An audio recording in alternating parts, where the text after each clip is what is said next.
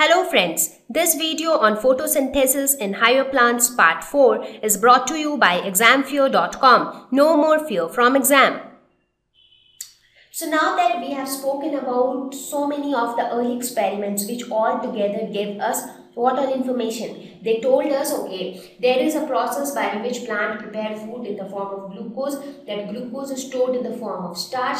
This process happens only in the green parts because the green parts have chlorophyll.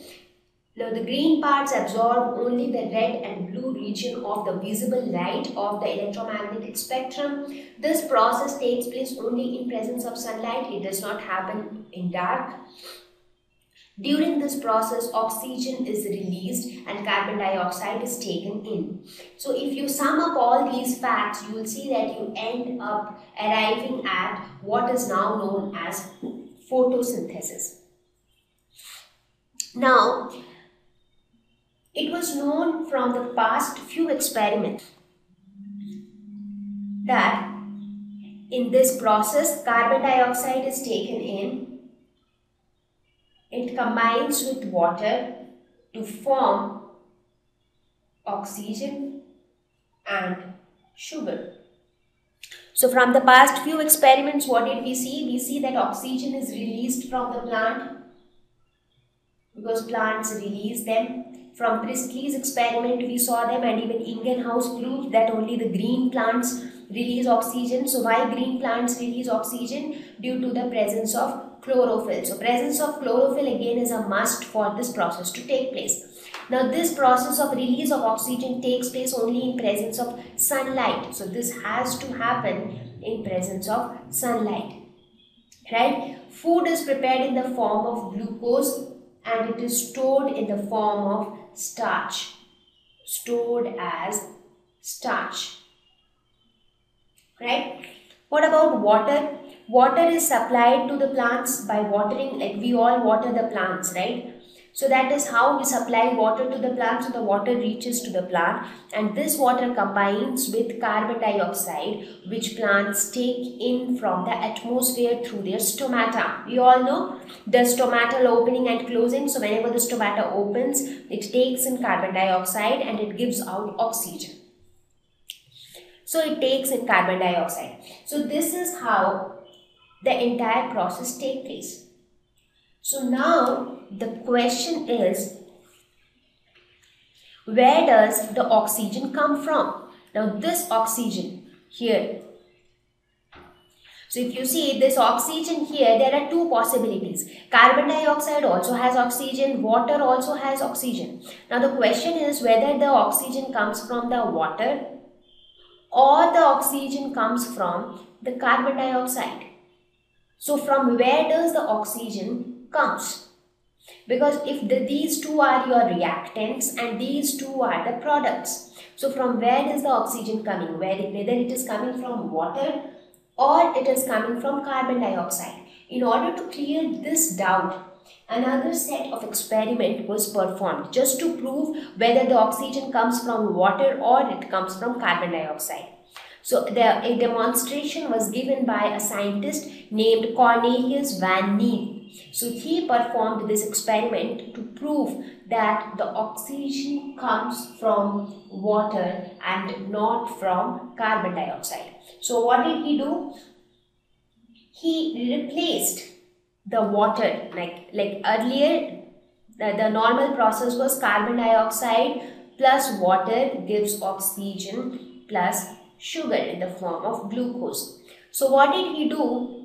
He replaced water with hydrogen sulfide, that is H2O was replaced by H2S.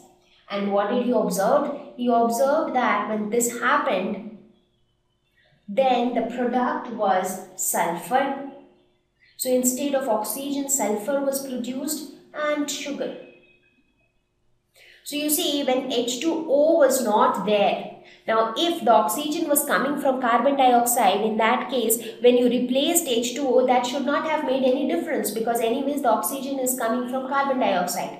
But that is not the case. When we replaced water with H2S, oxygen was not at all produced. So sulfur was produced. That means the oxygen was actually coming from water. In fact, there was another scientist named Martin Kamen who performed another experiment with a radioactive isotope of oxygen, that is O18. So there was another, let me talk about the other scientist as well. There was another scientist named Martin Kamen. So what did he do? He performed an experiment with the radioactive isotope of oxygen, that is O18. And there he used H2O. So he used H2O, but this O was nothing but the radioactive isotope O18. And what did he observe? He observed that when he performed the same reaction, oxygen was produced this time. Because water was used, so oxygen was produced. But the oxygen which was produced was a radioactive oxygen. Now, since this water was radioactive in nature, therefore the oxygen which was produced was also radioactive in nature. Now, had this oxygen been coming from carbon dioxide, in that case, even though this oxygen is radioactive, this should not have been radioactive because this was dependent on this. But that is not the case. So from here also it was proved that oxygen comes from water and not from carbon dioxide. Right? So this was proved. So what was the observation? Observation was that radioactive water produced radioactive oxygen, as I mentioned. Also, radioactive carbon dioxide produced radioactive sugar. So the similar thing was performed with carbon dioxide. When the oxygen of carbon dioxide was made radioactive, in that case it was seen that the oxygen which was produced was not radioactive, but the sugar was radioactive. So it was concluded that in that reaction, water gives oxygen and carbon dioxide gives sugar. So basically the oxygen comes from water and the sugar comes from the carbon dioxide. So this was proved by using the radioisotope technique by Martin Kamen, and it was also proved by Cornelius van Niel by using H2S instead of H2O. So the conclusion was carbon dioxide is reduced to carbohydrates or sugar. So sugar, glucose or starch, they are nothing but carbohydrates.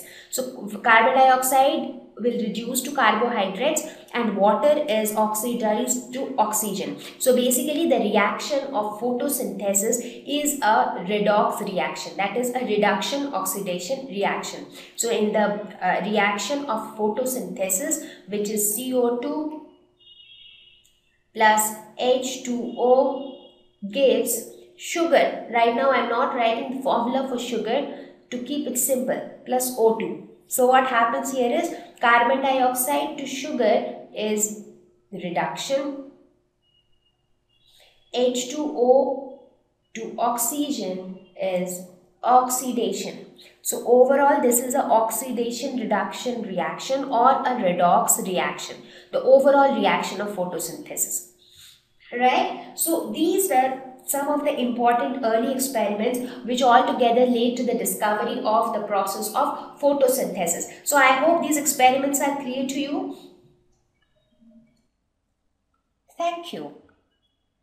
Please visit www.examfear.com to watch more videos, attempt free online test, get free study material, find tutors and mentors.